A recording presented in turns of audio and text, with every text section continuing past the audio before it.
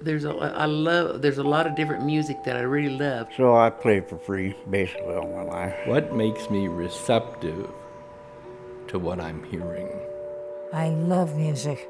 It calms me. I think that rock and roll is going to be around for many years to come. People are always creating music.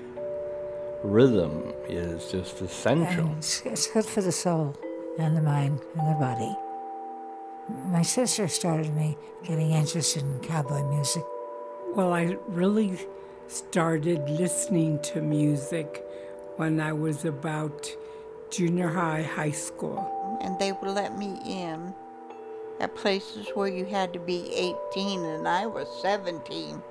But I never got carded. Mom would play for hours just because she enjoyed it. And she passed that on to us.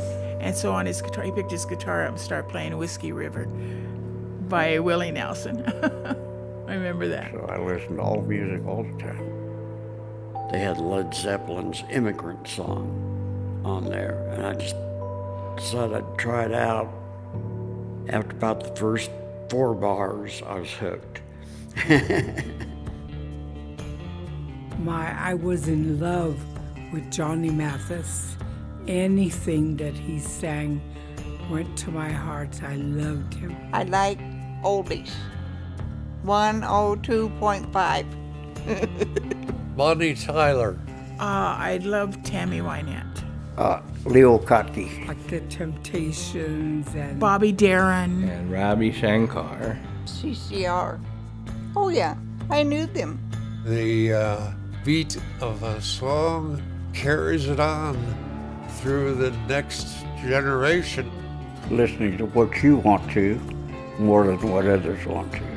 I do believe that music and family go together an awful lot. I want to sit down and close my eyes and just listen. It's just... It really gets to go, and then I've actually had tears in my eyes when listening to it. It was a part of my life that wasn't mechanical. It's not unlike friendships. Helped me when I was sad. It helped me when I was happy. It's good, I think, for your soul. And that's just what music does.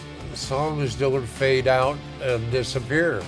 Find what is in your own heart, whatever music that is, run with it. You don't know what you've got until you lose it. You gave me all your love, but I misused it.